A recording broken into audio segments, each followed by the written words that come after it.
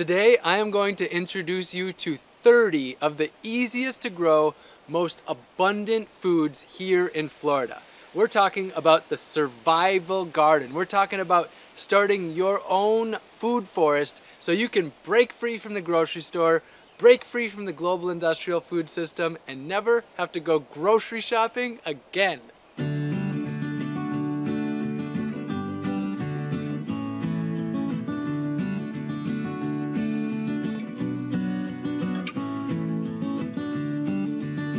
This is yuca or cassava, and if you want to really eat from your garden and break free from the grocery store, then this is the plant to grow. It produces tubers like potatoes, but they're twice as calorically dense as potatoes. And they are delicious. Like, I crave this.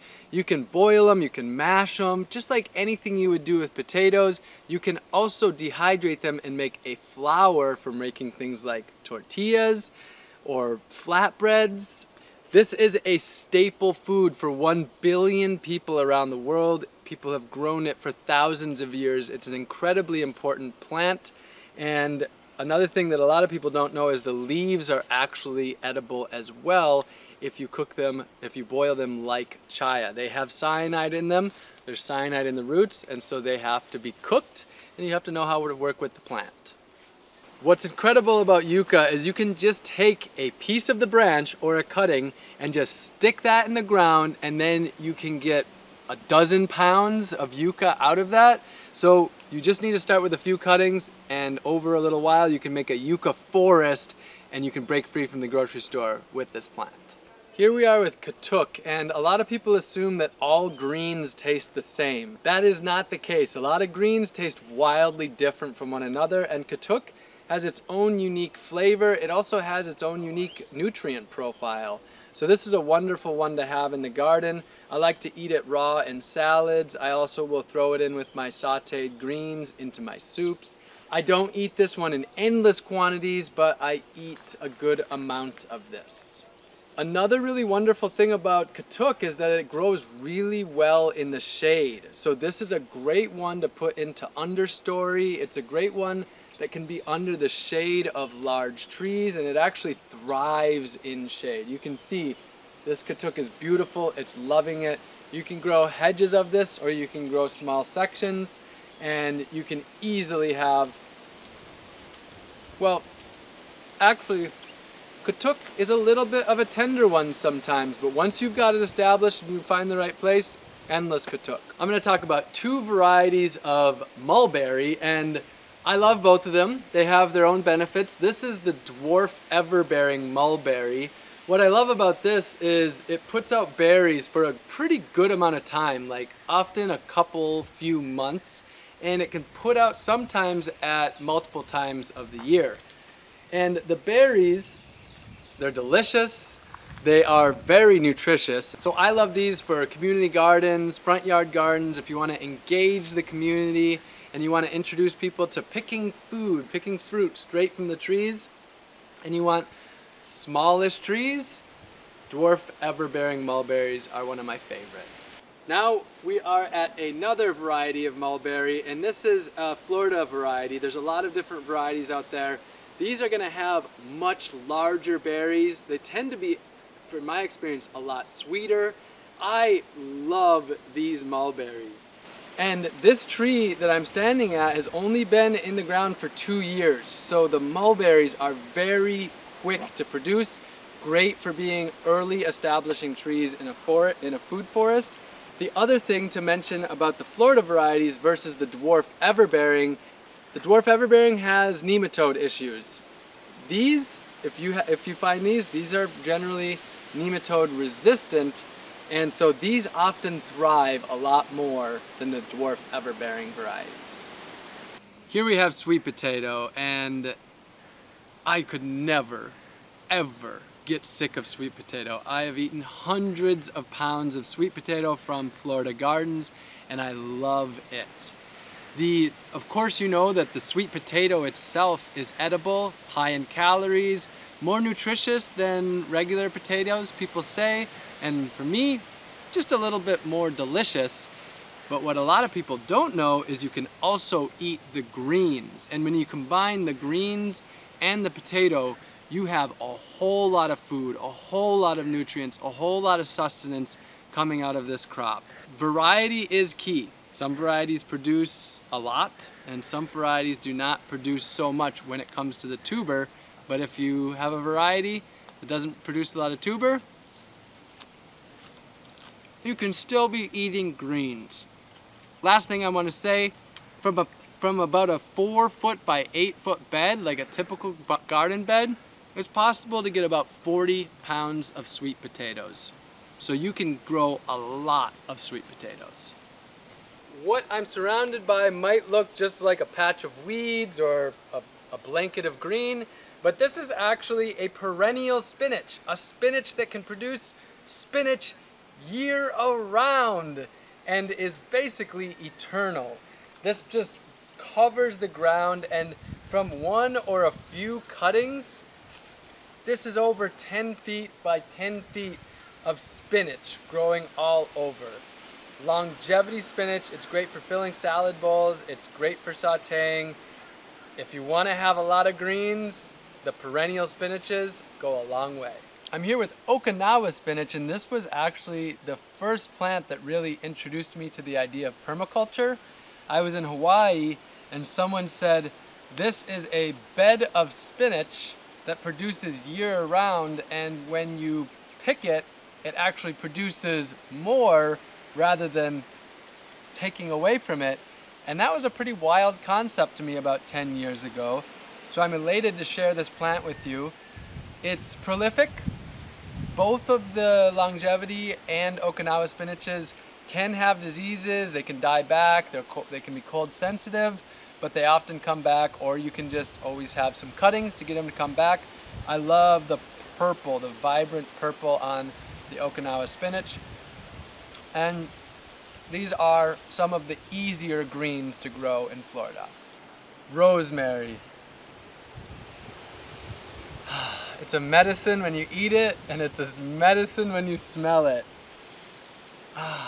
This is a plant that's known around the United States and even much of the world. It is a wonderful herb. You can use it fresh, you can dry it, and it's incredibly resilient. This grows into whole hedges, and once you start to grow your rosemary, you'll never ever have to buy rosemary from the store again. In fact, in some areas, I almost think it's a crime to buy rosemary at the store when you have hedges and bushes full of this absolutely wonderful herb. I'm here with my friend the southern pea or the cow pea, and a lot of plants have many benefits. It's not just food and medicine, it's also plants that work with the earth, that help us be stewards of the earth. So southern pea or cow pea is a ground cover. It covers the ground, which helps to prevent the soil from getting baked out by the sun, helps with water retention, and this is a nitrogen fixer, so it helps to add nitrogen to your soil, which is one of the key things that plants need. At the same time, you can eat the peas, both as a full, fresh pea pod, or as just the green peas themselves. You can also leave it on the vine to dry and have a pea that you can store long-term for years. Now, as you get introduced to a lot of these new foods that you've never heard of before, you're also going to get introduced to a lot of new flavors. And that might mean rewilding your palate a little bit. Some things might not taste as you'd expect or as you'd desire at first, but the more you eat them, the more these unique flavors become just a normal part of your palate that you love and enjoy. So I am here with Cuban oregano, and this has a flavor like your Greek oregano. That's why it has this name. But oregano, not as strong in my opinion, but a good one for garnishing food, for cooking, for for juicing, for throwing into smoothies. It's got some real medicine in this herb. Here we are with African blue basil, and this plant brings so much joy to the garden. It's often full of honeybees and native bees and other pollinators, so it brings in the pollinators. The flowers are on it for many months of the year, and it's just a joy to have in the garden. Of course, it's also basil, so you can enjoy the flavor of it. If you're looking for that typical Italian basil, you're not going to get exactly what you're looking for. But if you appreciate it for what it is, you will find something you love in the African blue basil. Seminole pumpkin is a heat-tolerant pumpkin. Here in Florida, the winter squashes that you get up in the north are pretty hard to grow because of the heat. This is one that has been growing here for hundreds of years that produces beautiful pumpkins. They can range from 1 to 2 pounds to a handful of pounds. They're similar to a butternut squash in their flavor, and the color inside is a bright orange. I love them. I can eat so many of them. I once got about 70 pumpkins from just 2 plants, so they can produce a lot. These ones can thrive and they can also struggle. The pumpkins can be eaten also young as a zucchini, but I like to let them mature to get that beautiful pumpkin. What's amazing about these is they can store for a year, even outside of an air-conditioned house. I've had them stored for an entire year in my tiny house where it was 90 degrees for over 6 months. Here we are with pigeon pea or gandules, and again, if you want to produce some serious food in your garden, this is one of them. If you want to grow some protein, this is one of them. If you want to grow something that you can easily store for years, this is absolutely one of them. Pigeon peas dry right on the plant. You can hear them rattling, and that is the peas dried right on here that you can harvest and store. You can also eat the peas like you would a pea pod when they're young and tender. And I also just love to enjoy the flowers on here. Gandules are a staple food for many people in Puerto Rico, across the Caribbean. And one of the reasons they're a staple is because they grow really, really well. You can grow them as a hedge and keep them smaller and pruned back, or you can grow them as bushes. I've had them grow over 6 feet wide and produce hundreds of pods on each tree.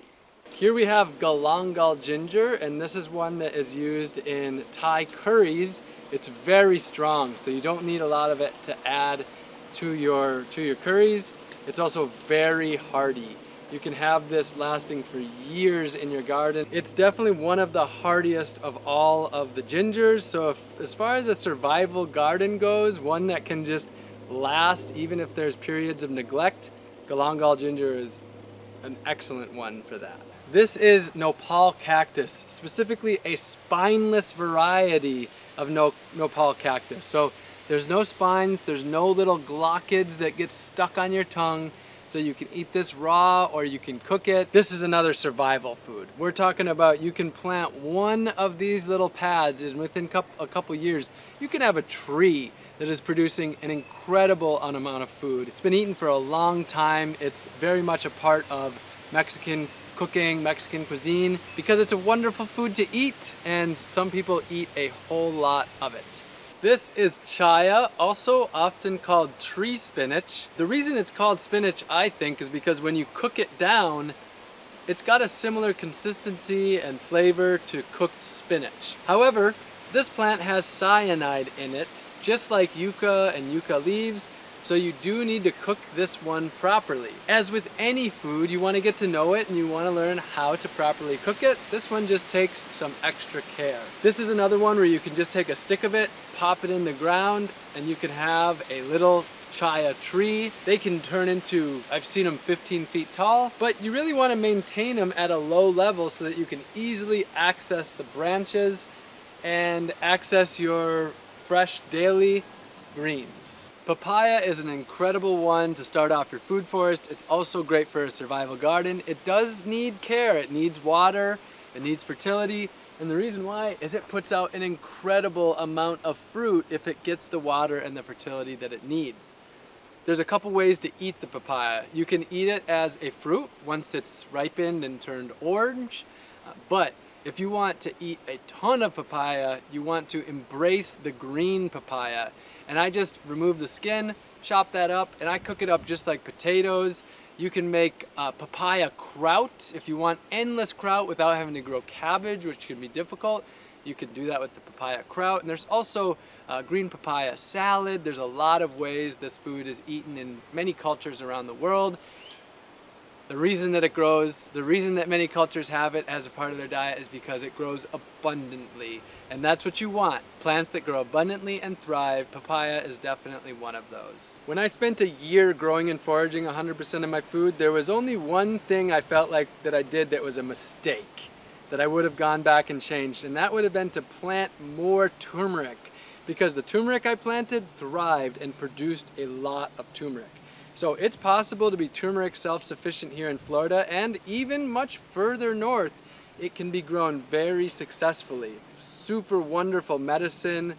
I like to eat turmeric every single day. I like to have it in my soups, in my smoothies, in my sauteed vegetables. You can dry it and then turn it into a powder, or you can eat it fresh. The leaves I actually throw into my soups to add some flavor as well. And it's a wonderfully productive plant. It's one that brings me an incredible amount of joy. And of course, not only do we want to break free from the grocery store, but we want to break free from the pharmacy too. Turmeric is definitely one of our friends to help us break free from having to buy any medicines ever again. This is Everglades tomato, not your typical tomato. It is a very small tomato, but it's very prolific. And what's incredible about this, there's a lot of incredible things, but for one, it's a volunteer tomato. Once you grow this, it'll drop tomatoes on the ground, and these tomatoes tend to come back year after year. They are quite flavorful. So what they lack in size, they definitely they make up for in flavor. And the plants, they can sprawl. They can climb up trees, they can sprawl out. I've seen patches that were just volunteers out of compost that were probably 20 or 30 feet wide, just full of tomatoes. This plant right here was a volunteer, and it's probably got a 8 to 10 foot spread. And these are the tomatoes you want if you want tomatoes that just keep coming back year after year. This is Tithonia, and this one's not actually one you eat, but it's an incredible companion in the food forest or in the survival garden. This is great for numerous things. One, you can build walls with it. So if you want privacy from your neighbors, it builds a wonderful living wall. It's fast growing, so it's one of the fastest ways to grow walls. But these walls have other purposes as well. You can chop them back and use that as a way to build up the carbon in your soil, in your garden. So you don't need to bring in all of the resources.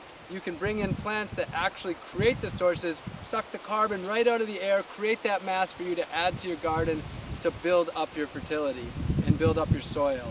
So, oh, of course, how could I not mention, it's got sunflowers for months of the year. Like months of the year you have beautiful sunflowers. It's a great way to invite in your neighbors and your community as well. The #1 most irrigated crop in what we call the United States is not a food, it's grass for lawns. If you want a grass that's actually gonna do something real for you, then lemongrass is the way to grow. You can grow this and you can have a wonderful herb to make lemongrass tea, and then you can also use it in soups and curries. It proliferates, it grows, and then you just take cuttings like this, give them to your friends, and you can spread lemongrass all across your community. Sometimes we consider things bad, like weeds, grasses. It's all a matter of learning how to work with them, and when we learn how to work with them, they're no longer problems, they're actually a part of the solution. Now, not all plants are in season at the same time, so it can be hard to find all 30 of these plants at once. Sorrel, or Florida cranberry or hibiscus is a plant that is going to be grown throughout the summer in Florida, and it's only early May here, but here is a volunteer, one that just popped up. This is wonderful. You know, you've probably seen the bright red tea. It's sometimes called Jamaican sorrel, but drinking all across the Caribbean and Florida and in other parts of the Western Hemisphere that I know of it. So it makes a wonderful tea. You can also just eat these calyxes. You can also eat the leaves. Both wonderful, but tea is really where it's at, and you can dehydrate these and have this tea year around.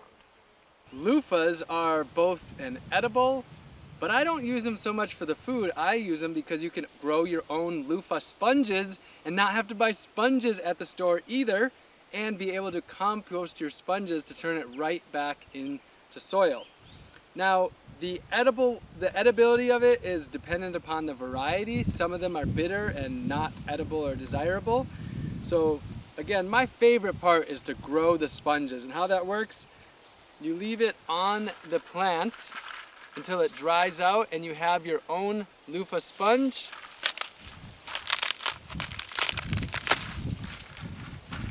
Your sponge that nature provides without having to take a trip to the grocery store. And this sponge is great for dishes. It's also great for scrubbing down the body. Biden's alba, also called Spanish needle, is growing in yards all over Florida. And a lot of people consider it to be the bane of their existence because it puts out these little seeds that stick to our clothes that a lot of people feel really annoyed by. But the truth is that this plant is actually incredibly nutritious and medicinal. You can eat the leaves, you can eat these flowers, and I do like to cook it. Raw is not my favorite for the leaves, but I do love to nibble on the flowers raw. When it's young and tender, that's when it's going to be best for your salad bowl. You can make medicine from it year round, and these flowers are really incredible for the pollinators. They tend to be out like almost all year. So there's a little bit of a food source for the pollinators year round. So let this grow wildly in your yard. It's a wonderful plant to have, food and medicine and friendship. I am elated to share with you elderberry. I have wild foraged elderberry all the way from Florida up to Wisconsin. It grows along roadsides. It likes moist, wet areas, so you find it along lakes and creeks and ditches, and it grows wonderfully in the garden as well. I love to make elderberry syrup. I take the berries, boil them with water, and then strain that and mix it half and half with honey, and you have incredible, delicious medicine that helps with preventing, and if you get cold or flu, with helping reduce that. Elderberry is great for building fence lines. It's very fast growing, and it grows up into a fairly thick hedge, so you can also make an edible medicinal hedge in between your neighbor's places. Also, the flowers can be used to make champagne, or you can batter the flowers and dip them in a jam, and that makes for an incredible, partly garden-made snack. This is moringa, or the vitamin tree, or the tree of life. I planted this tree about 5 years ago, and it has given me a lot of life and others a lot of life. The reason it's called the vitamin tree is because it's loaded with vitamins. It's actually one of the most nutrient-dense foods on earth. You can eat these leaves fresh right off the tree, put them in a smoothie or soups. What I like to do is dry the leaves, put them in a blender after they're dehydrated, and that makes moringa powder. I travel with that, and it's my homemade multivitamin. No need to buy multivitamins at the store, because this is basically the multivitamin tree. You also have beautiful pods coming off of it, and these pods produce seeds, and with these seeds you can give them to others and they can start their own moringa trees. This tree was a seed about 5 years ago, and now it's producing an incredible amount of vitamins, of nutrients. This is the tree of life, and it is giving life. Ethiopian kale is a green that you can get going in your garden that once it's producing seeds, it scatters those seeds around and it just keeps coming back and back. It's got a really quite mild flavor that often even stays mild through the summer when other things die or get bitter. And it's got a nice flavor to it though. You'll have to taste it for yourself, but it's wonderful in salads, it's wonderful cooked, and it is one that once you get it seeding, it spreads those seeds and it keeps coming back, and it can be in the Florida garden for months and months of the year. Molokhia, or Egyptian spinach. This is one where people from East Africa often recognize it in the garden here in Florida, and they're so elated to see it because it's been a part of cultures for 6,000 years or more. As with many of these plants, these are plants that come from Africa that have been stewarded by the people for thousands of years. Many of these have been stewarded by indigenous people of this land, Turtle Island or the United States, for thousands of years. And I really encourage you to connect with these plants and get to know the cultures that have stewarded them. And I give an incredible amount of gratitude and thanks because everything I shared with you today, none of it would be here. We didn't create this here in the United States. This is not new stuff. These are foods that there's been deep cultural connections with, living in reciprocity with, for thousands of years. Hopi red dye amaranth. In my Central Florida gardens, I scattered these amaranth seeds into my mulch, and they popped up into these beautiful red purplish amaranths that put out these big seed heads that made a beautiful sight for everybody walking by in the neighborhood. They got over my head tall, and they self-seeded, and they just kept coming back in my gardens. The leaves are edible. They're not the prime edible amaranth. There's actually callaloo varieties that are specifically for eating the greens. They also do produce the seed, the amaranth seed, an ancient grain, and I have saved that and actually eaten meals of amaranth grain from this amaranth. I love the Hopi red dye because it just adds so much beauty, but all the amaranths add value and nutrition and beauty to the garden. Daikon radish. This has a lot of utilities, both for eating and for establishing your garden. As far as eating goes, they're not your little dinky radishes. These can be over a foot long. They're crispy, they're great for adding directly to salads. You can bake them, and they're wonderful baked along with other root veggies. And of course, daikon radish kraut. You don't have to grow cabbage here in Florida. That can be a challenging one. And with daikon radish, you can have endless kraut just by grating it up with a cheese grater and adding salt, and you'll have a wonderful kraut. Daikon radish is really great for establishing the garden because what it does is it helps to basically aerate the soil by putting its roots way deep down, 12, 18 inches into the ground. And then if you leave them there, they rot and add organic matter to the soil and help to break down that mulch, break down that soil, and start building your soil. This right here is the toilet paper plant, and it is the Charmin of the garden. The leaves are soft as can be, and the leaves are about the same size as a toilet paper square. Yet durable, your fingers will not break through. The toilet paper plant is also called blue spur flower, or its scientific name is Plecranthus barbatus. It's in the mint family, which means it has a nice minty smell. This is Suriname cherry, and it's one of my favorite springtime fruits in Florida. It produces these wonderful little fruits that they call cherries. They look kind of like little pumpkins. I love the flavor. It ranges a lot from plant to plant. Some you'll love, some you might not love, but it is productive and it is abundant. This one is not in the Food Forest Starter Bundle, and there's a handful of other ones that I want to share just a little bit of information on, just a recognition to that aren't in the bundle as well. first, that would be banana. They produce a lot of food and a lot of nourishment and a lot of joy and easy to grow. Jamaican cherry, one of the fastest growing trees for a food forest. Sugarcane, never have to buy sugar again. Taro, a really great sustenance crop, puts out some really calorie dense food. Japan holly, if you want a caffeinated beverage, never have to buy coffee again. You can grow your own caffeine. It's related to yerba mate and it's got similar health benefits. And Suriname spinach, another wonderful perennial spinach. This one is more tender and really great to fill your salad bowls.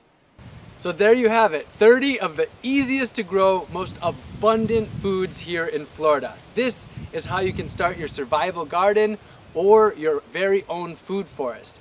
I really want to help you get started. I spent a year growing and foraging 100% of my food, and I want you to be able to break free from the grocery store.